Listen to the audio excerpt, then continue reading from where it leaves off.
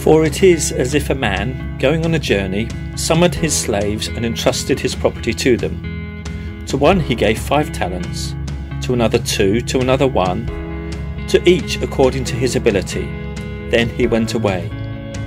The one who had received the 5 talents went at once and traded with them and made 5 more talents.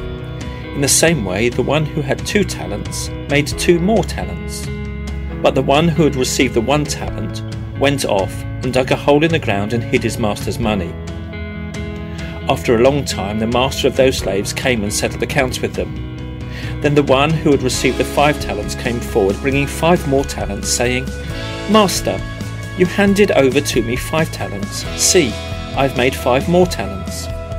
His master said to him, "Well done, good and trustworthy servant. You have been trustworthy in a few things. I will put you in charge of many things. Enter into the joy of your master." And the one with the 2 talents came forward, saying, "Master, you handed over to me 2 talents. See, I have made 2 more talents." His master said to him, "Well done, good and trustworthy slave. You have been trustworthy in a few things. I will put you in charge of many things. Enter into the joy of your master."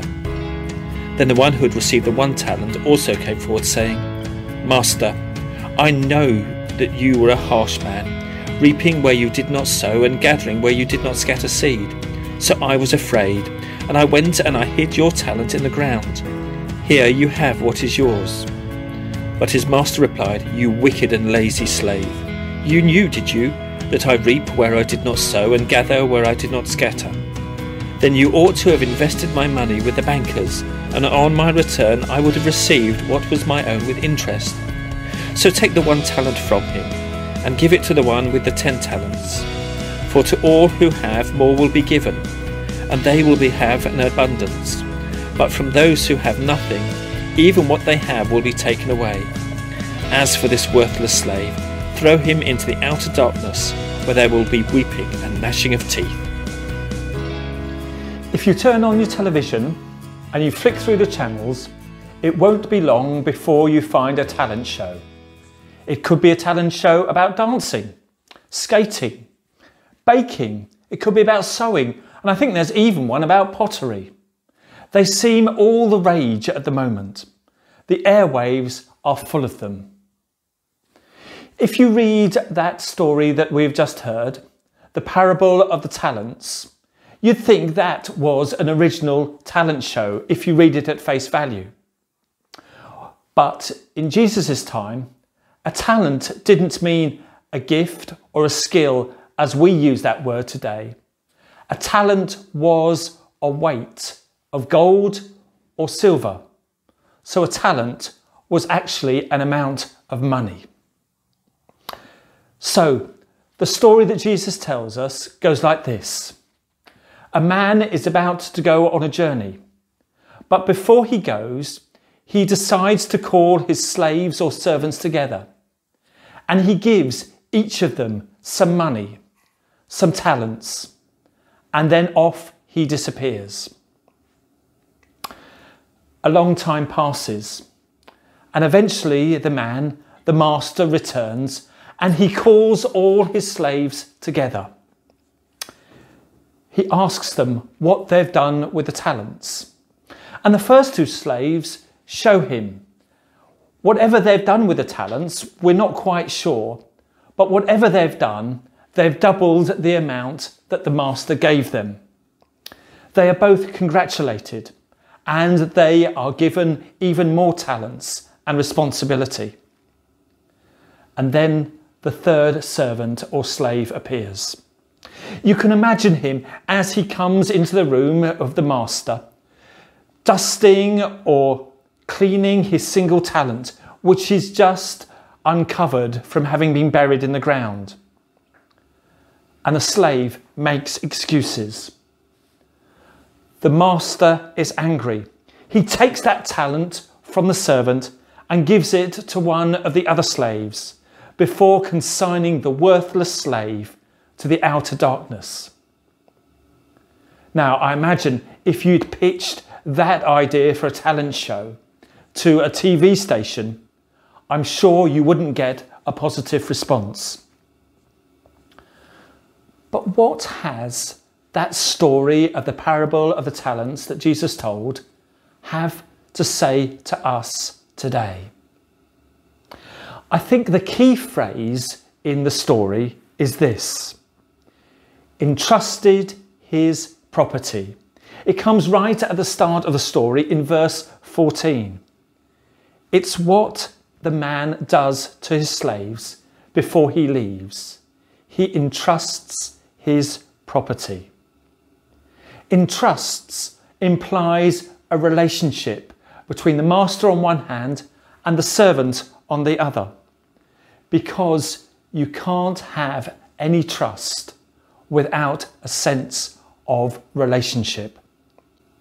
And then there's the word that Matthew uses for property or possessions. It doesn't just mean material things, the things that you have or the things that you own. It's about one whole's being, one's whole life. So in that sense, the master is giving his entire self, if you like, over to his servants or slaves. And he doesn't give them instructions what to do with it.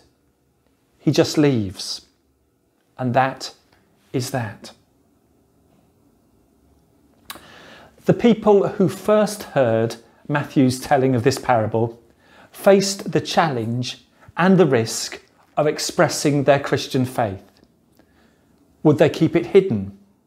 Or would they risk it going public?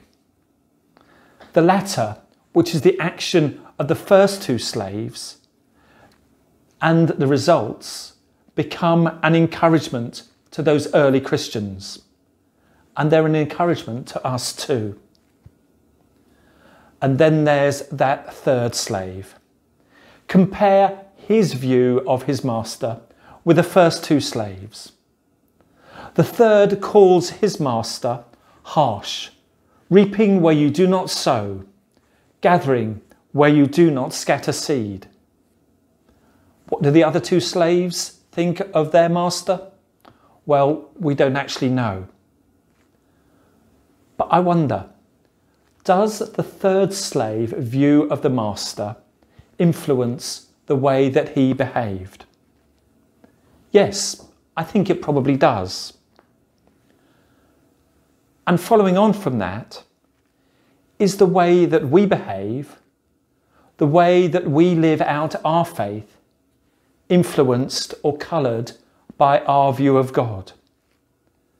Again, whether it's conscious or unconscious, I would say yes, it probably does. I suppose the question then is, how do I picture God? And what effect does the way that we picture God have on our discipleship, our faith, and the way that we express and witness to that faith? Is your view of God one of a harsh master or a loving, generous father? And what difference does that make to you? There's a wonderful phrase in a set of prayers that were written by the Iona community. And in those prayers, they lift up to God people who have no faith. And the prayer goes, we pray for those who need to forget the God they don't believe in and meet the God who believes in them. Our discipleship is a reflection and a response to our belief and understanding of God. The God of the first two slaves is a God who places his trust in us to the point of placing Jesus in our hands, and a God who responds in love and generosity. This is the God I believe in. What about you? Let's pray. You give us so much, Lord, trusting us more than we trust ourselves, blessing us with opportunities that we are slow to take, Thank you for believing in us. Help us to believe in ourselves, in one another, and in you. And help us to live out that belief this day and this week. Amen.